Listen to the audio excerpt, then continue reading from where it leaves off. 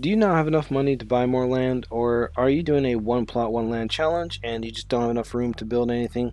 Well, look no farther. I learned a bug thanks to a fan. I'll put their name on the screen. Thank you so much. And all you guys got to do is go to your base plate, and you're going to get a blueprint, and you're going to build on the side of the base plate right here. So right here, and you're going to lay the blueprint flat just like that. And you can basically go as far as 1 unit past the blacklist border. And just so you know, you cannot put prints on the first 2 units off of your base, but you can place stuff off your base around there. So yeah. Oh, I guess you can go another one. Awesome. Anyways, I hope you guys like and subscribe. Bye.